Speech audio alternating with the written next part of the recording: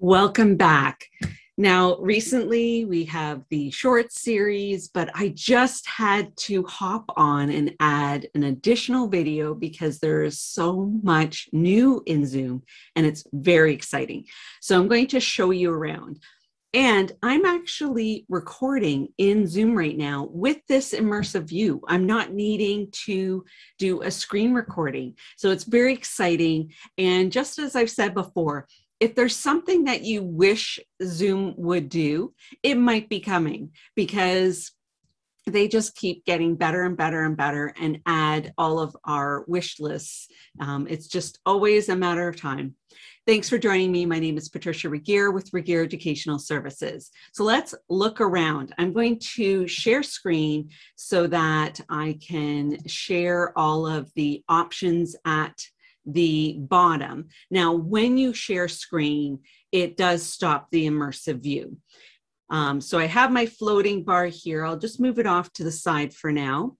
We have the new apps. If you've recently watched a couple videos, or maybe there's one coming up with a tutorial step-by-step. But recently I took a first look at this apps, and there are some fun games. I played some with some colleagues, and that more on that in the future.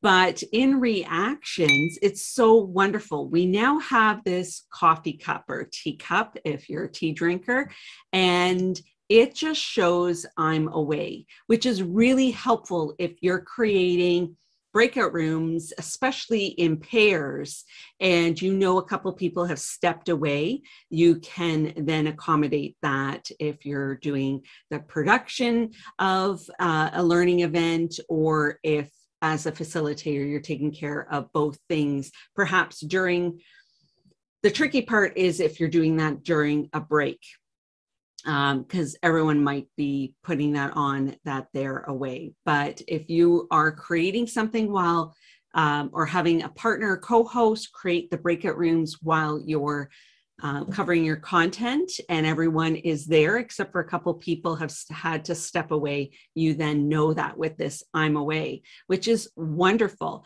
And then you just click that again and it goes back. So with the I'm away and participants, you'll see that in the participant panel as well. Super, super exciting. So I will put myself as back. And in chat now, are there some times where you just want to put a happy face or a thumbs up in the chat, not just in your video tile? Now we have this little emoji symbol right here. So we can do the, the smile or a star, and you can also just keep scrolling down. You can do some, the thumbs up symbol, whatever you want. Now, I'm not sure if I change my, let's just take a look here and we'll test this out in real time. Now, I've put my reaction skin tone back to yellow because the original emoji color, because it often doesn't show up very well on my video background unless I go back to that, because when I've changed it to a different skin tone, it's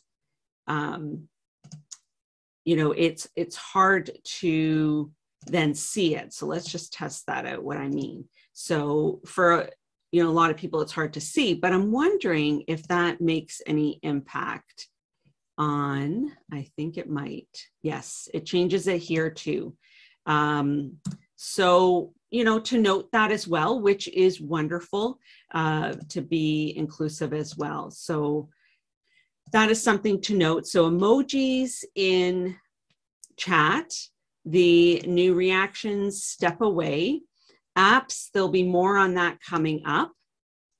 And let me see. I know there's two other things that I'm looking into more, which is really wonderful. The ability to set up a follow-up survey right after the meeting for it to open up a link as people end and leave the meeting, that the survey pops up right away. And you can use your third-party survey or one in Zoom. It even includes options for a long answer, not just pick your choice, and a scale too. So I'm really excited about that, looking into it, about making sure that it's working, and then a future tutorial will be about that too. So definitely subscribe if you want to check out some of those videos.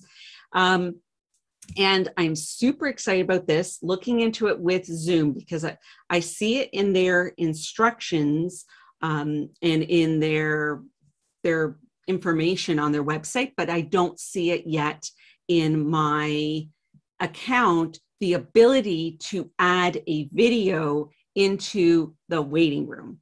So I'm super excited about that as well. I've been hearing some things also about some potential options in breakout rooms that are coming. And also in those apps, there's even some other recording options that I'm going to be checking out in more detail today as well, for potentially easy options in breakout rooms, because in breakout rooms, it'd be nice to be able to record, for example, role plays, and be able to have a quick, easy playback. You definitely can do that if you have a leader in there and record just in Zoom. You just have to know how, you find it in documents and share it. But I'm always thinking about the facilitation context, and whether your participants or other fellow facilitators or leaders are tech savvy or not, how much to teach and show, have in navigation slides, and how much can make things easier. It's all about that user-friendly experience, learner-friendly experience, and learner-centered, participant-centered, focused when we're looking at the learning experience design and steps to take. Think about ahead of time before your learning experience, workshop, workplace training, during and after. So all the videos here on this channel give you a variety of tips and tools about multimedia, technology, on online platforms, a lot about Zoom, Canva, other tools that can help facilitate engagement potentially, and to consider the different learning needs of your audience to turn them into participants.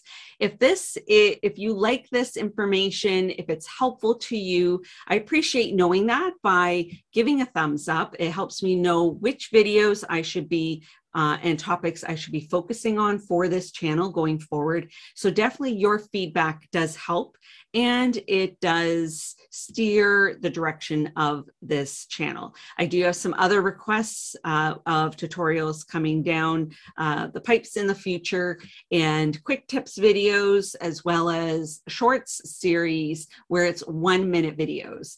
I have some discoveries about that too. So options on how do you create engaging experiences, in particular online, and I look forward to seeing you again soon. Thanks for joining this bonus video to find out some exciting new options. So when you stop share, you go right back into your immersive view, or when you come back from breakout rooms, you go back into the scene that you want. So you could always change that. If you're staying in the main room, you can change the immersive view. You can also upload your own. I will be playing and testing that out as well. So it does still give the square experience. So if you're a little bit further back, it's not cutting off your arms.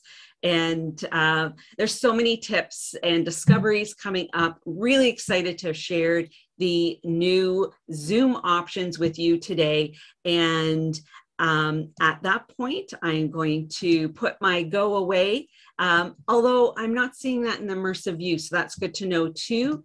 But if I open up my participant panel and click that on, oh, it does pop up on the screen as well. So I'm going to go off and have a tea break right now. Thanks again for joining me. My name is Patricia. Until next time, I hope that you have some light bulb learning moments.